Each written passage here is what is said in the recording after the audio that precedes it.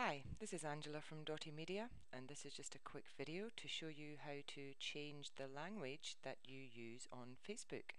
So when you're on any part of Facebook, there's this little drop down arrow in the top right. Click on that and you'll come to Settings. Click on Settings, and that's going to take you to your profile page, which is where you can change your general account settings.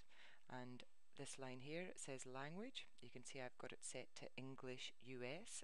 That's what I want it to have it set for if I want to use graph search, which is this bar up here within Facebook. But if I wanted to change it to English UK or vice versa, I just click on the edit and then click down the drop down here, and then we have all the different kinds of languages that we can choose from. So I'm going to stick with English US, and then obviously if I changed it, it would be Save Changes, and then we're good to go for using graph search.